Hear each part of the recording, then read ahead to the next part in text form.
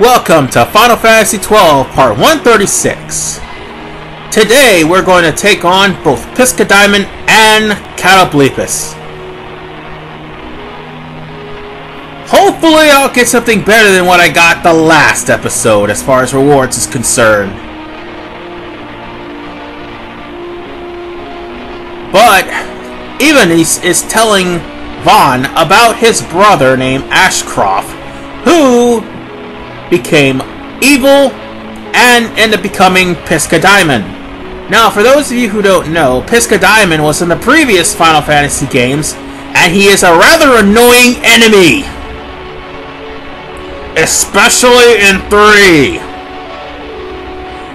But I'm gonna keep my cool,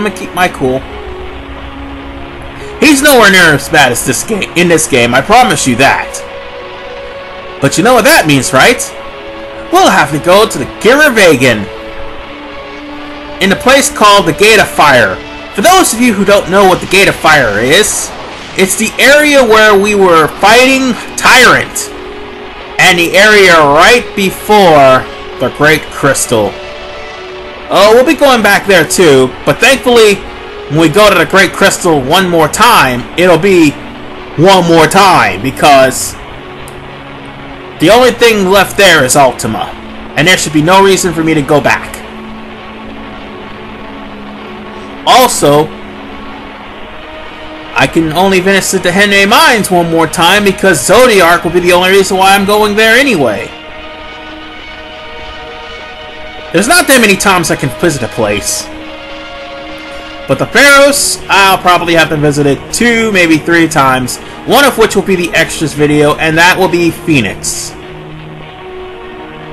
Seeing as how I've already beaten the Shadow Seer anyway, I just wanted to show off what the battle with Phoenix looked like without the Shadow Seer, and that's all it is.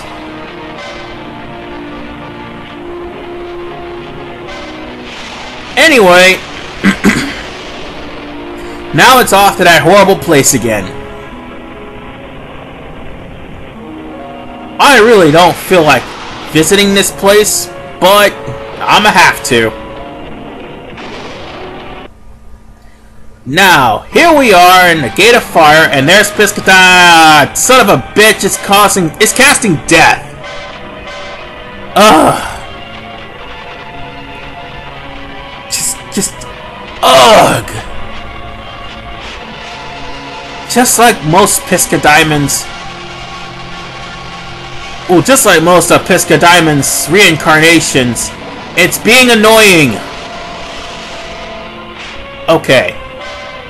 I'ma calm down, cause I'm starting to stutter. Anyway, here's the deal with Piscadeamon. He's just like Mind Flayer, with the exception that he's weaker as far as HP is concerned. That move is a bitch. I hate invert. However, unlike Mind Flayer, you cannot berserk Piscadeamon, even if you wanted to. He's immune to it, as you will see here. But he's almost dead. I'm not kidding, it doesn't take much to kill him.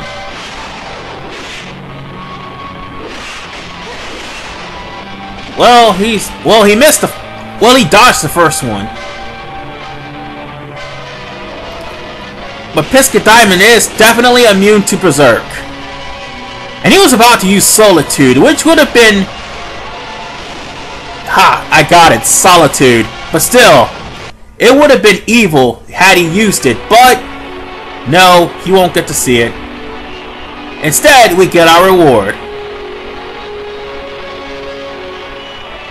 But fall not victim to your own strength, or your companions will know the same despair as I. Do not become as my brother. And I think that's for Ash, not Vaughn. Anyway, we've got the best shot in the game, the Dark Shot, because it's pretty powerful for guns.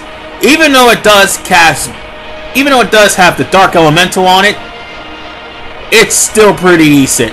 Not to mention we got a Skate mode. And honestly, I could have used that Skate mode earlier on. But I wasn't thinking. Anyway,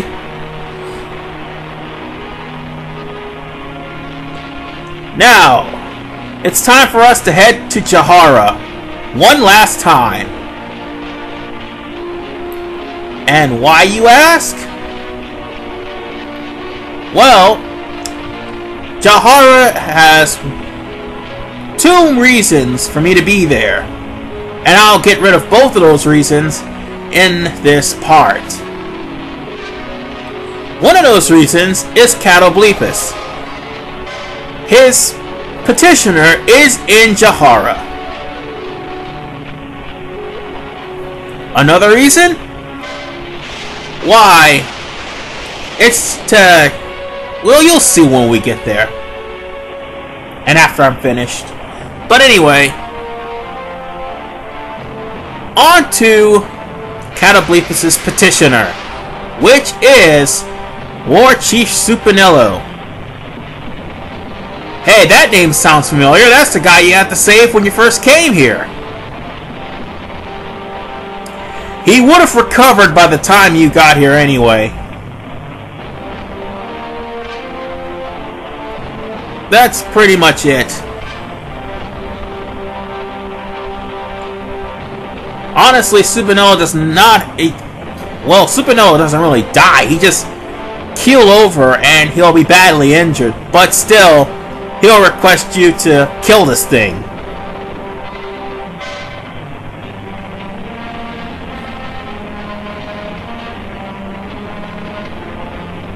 And the thing about Catoblepos, you'll never be able to find him unless you actually look hard enough. Trust me, it took me a while to find this damn thing when I first played it. It's in the place where you least expect it.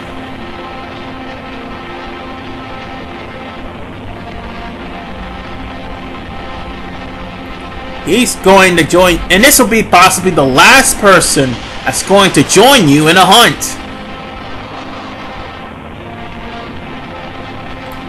So, with that said, let's head on to Zertinan. And we've come to Catoblepos' area.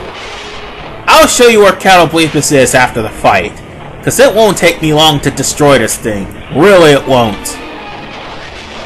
The level I'm at right now, I can kick this thing's ass no problem. Well, I don't need the gambits now. I brought them all. Anyway, Catoblepos is in this area here. Oh, and look, we leveled on the way up here.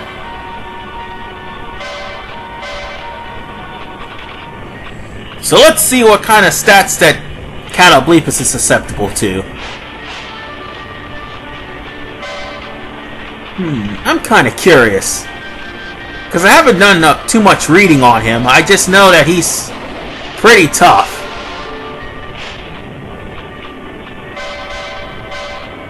Son of a bitch. You can put him to sleep?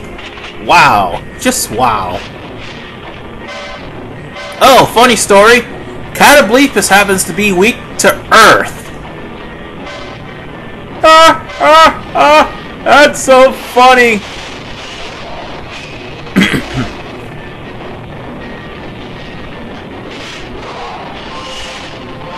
That's real funny. He's weak to Earth. Lovely.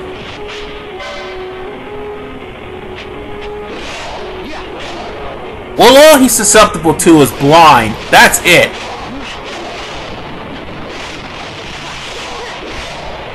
Well, sleeping blind, because if you try to use sleep, it's not going to help.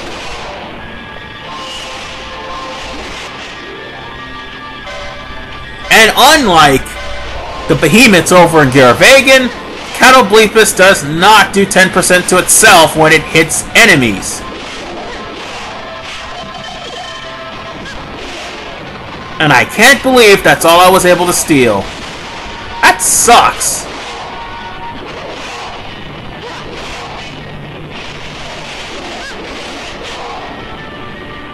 It's almost dead. And it's done. Hey, funny story though. Catoblepos was in the Necrohall of Nabudis when you were about to fight Fury. And now we're done with this hunt, so War Chief Supernello is going to go back to Shahara to reward you. Which means you're left to fend for yourself until you get there. That's all well and good. Now let's show you how I got here. Obviously, there is an area here that nobody knows about. That has an explosion trap. The area that's unknown is hidden behind a sandfall that is right behind the safe point. No, that's right past the safe point, actually. Yeah, past it, not behind it. Here's the area. And again, you can't see this area because the sandfall was blocking your vision. But it's right past the save point. That's how you're going to get to him. Now, we go back to Jahara to collect our reward and something else.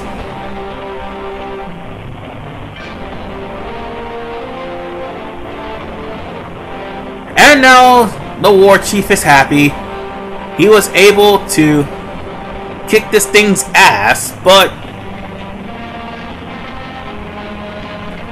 he only did this purely out of vengeance and not out of help. Yikes.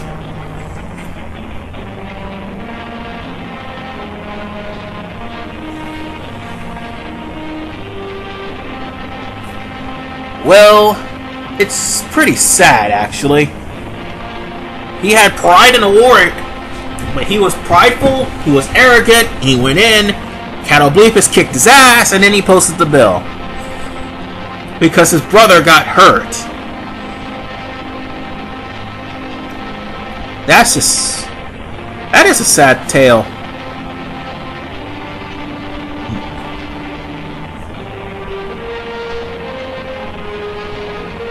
Man.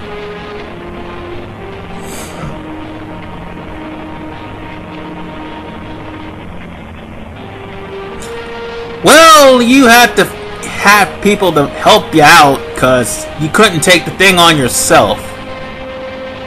And we kicked its ass in less than 2 minutes of the fight? Wow, you're garbage. But nonetheless, we get Volcano and an Arctic Wind, which the Volcano is probably the second most powerful bomb in the game. Next to the Castanellos. Now then, here's why we're here for the last time. This dude, Geomancer Ugolo. After getting 10 Espers, now you can talk to him to unlock the way to Zodiark. You see, I actually have 11, so I was going to get it out of the way. Anyway, I'm going to deal with Zodiark last. Dead last.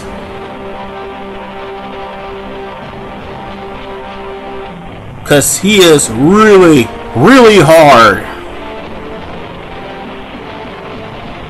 But nonetheless, I'm going to call it a game. After I finish... Well, since I finished this, now I only have 7 marks left. 2 of which I'll be taking on in the next part. And that would be Roblon and Goliath. Oh joy, now we're going to get to the harder marks. This is RVman985. Peace out.